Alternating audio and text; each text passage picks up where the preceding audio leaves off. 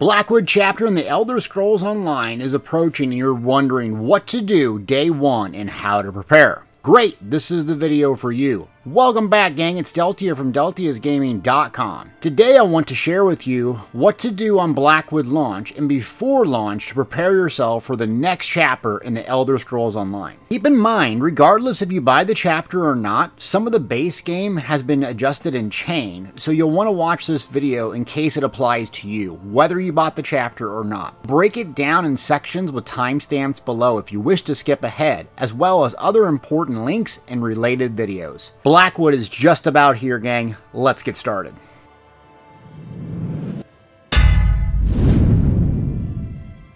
So you bought the new Blackwood chapter, what do? First thing is to travel to the new zone in the main town called Leowin, which is going to be in the southeastern part of your map near Shadowfen. You should also be able to see if you've purchased it via the Crown Store menu in-game. Once you get into the zone, you'll have the standard things to do with a loud and boisterous quest giver just outside of the Way Shrine. My suggestion to you is make unlocking both companions priority number one because they level based off of your experience earned. Meaning, the earlier you get them unlocked and out and start earning experience, the faster they'll level up to endgame and be more useful for you, more impactful. You'll do this by heading north to grab the first companion, Miri, a range-ish Nightblade character that makes a great ranged archer, though she can be used in any role, and I have a separate video on companions. South, you'll head to grab Bastion, a DK Dragonite-ish character that makes a great tank. Again, they can play and fulfill any role. Each quest will take roughly 15, 30, 45 minutes, depending on if you're spacebarring and or listening to the voice acting, exploring, but this is important because they level up to 20 based on your experience earned. So that means if your priority is to level the companions up as quickly as possible, I suggest farming up some experience scrolls and or drinks to start maximizing that experience gain. On the public test server, I went as far as to take my companion there and to Skyreach grind. I just grinded with my companion in Skyreach and leveled them up very, very quick.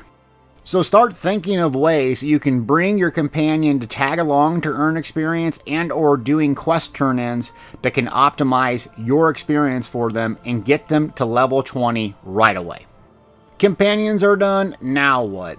I'd recommend exploring the area and or the starter quest and the other two homes if you're into that. By exploring the area Blackwood, you'll eventually run into Oblivion portals. They are visually spectacular, but not that difficult to complete for the average or experienced player. There's various achievements for completing the Oblivion portal and actually a secret achievement by killing a secret boss interacting with some totems inside a special room. And besides the achievements, there's going to be new gear sets that you're going to get by completing these Oblivion portals and opening up chests that can be obtained inside. Also, there is at least one Mythic Lead inside these Oblivion portals. I want to stress to you one point about the Oblivion portals. Take your time. It really feels like a sense of urgency. You have to go through here and clear these as fast as possible, but in all actuality, you don't. So what you can do is clear them out in stages and then take time exploring and making sure you collect all the loot and find all their treasure chests so you can optimize your time in there. Also keep in mind that these are essentially public dungeons with a cool graphics interface, so you'll have other players inside doing whatever they want independently. I have previous videos on Oblivion portals, but it's always nice to collect new items for the sticker book or be the first to get them up on the guild traders. There'll be some hot items, so fill out that sticker book, get them on the guild traders. You never know what's going to be the next meta set. Speaking of meta sets, I suggest getting together a group, either your raid team or a pug group, and trying the new Rock Grove Trial. All the sets inside, literally all of them, are fantastic options for PvP or PvE depending on your role. And again, you're going to want to fill out that sticker book. Things always change in the Elder Scrolls Online, and you might as well start collecting it. If you don't have the capability to complete this on Veteran, no worries. Just do the normal version so you can get at least a baseline set of the gear and see if it works for some of your builds. Keep in mind, you'll be able to use companions in trials and dungeons at this point. So if you have 11 out of 12 folks, let's say, in your trial, you could always pull out one of the companions and put them as a ranged DPS for a little bit more DPS or fulfill some role for you. So that's not the only gear sets that are coming out. There's new mythics, super powerful mythics to collect, and as of the making of this video, I do not know all the locations of the leads. However, a lot of them, obviously, have been found inside of Blackwood. Some of them obvious locations and activities. Public dungeon bosses, Oblivion Portal final chest, the world bosses, and so on. So besides having fun exploring the area, you may be the first on the server to discover a lead location. Hype!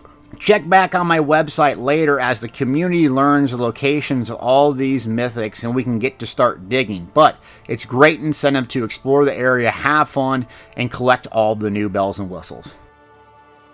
Speaking of bells and whistles, ESO base game has some new things going on, update 30. My favorite thing that's been added is the Endeavor system, which is essentially daily and weekly rewards for a new currency you can use to buy Crown Store items by playing the game with this currency rather than spending real world money. I have a separate video that details this, but you'll have a new UI interface and it'll show you some daily objectives that you need to complete as well as weekly. You'll want to start doing these every day that you log in because you can actually earn the Apex mount. So if you plan on playing every day, you're most likely doing this stuff already. Most of the objectives are crafting, dungeons, trials, Cyrodiil, battleground, etc.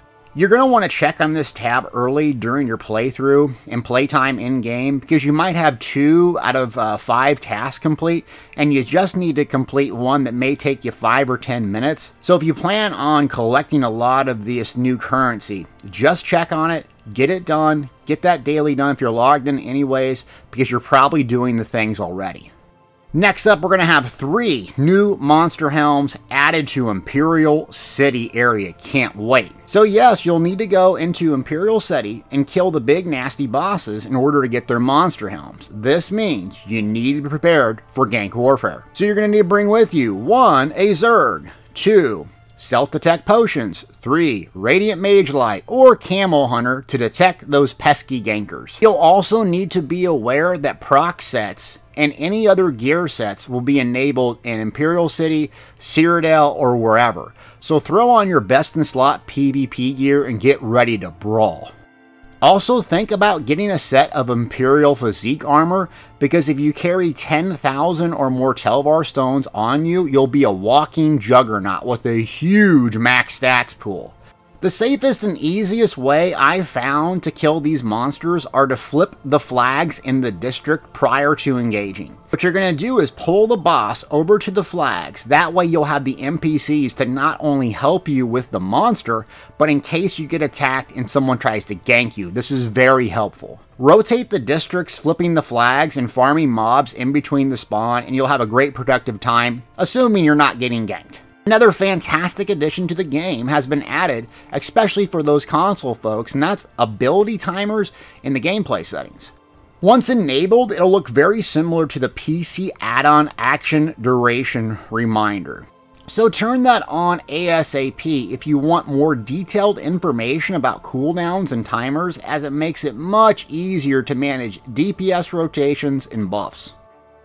Too long didn't read. Summary. Get your XP scrolls ready to level companions. Make some stealth detection potions and grab Imperial Physique armor for Imperial City farming. Explore the new zone and do everything for fun and the chance to get the Mythic Leads. Farm the new gear in the trial, Oblivion portals, and the overland sets in Blackwood. And don't forget to peek in the Endeavor system to start earning that currency. Blackwood is almost here and it'll be reinvigorating for the game. I'll be streaming the launch live on twitch.tv/Deltiasgaming, so join me there if you wish to watch live. I hope you got something out of this video. Please like, subscribe, turn alerts on so you don't miss another one. Thanks for watching.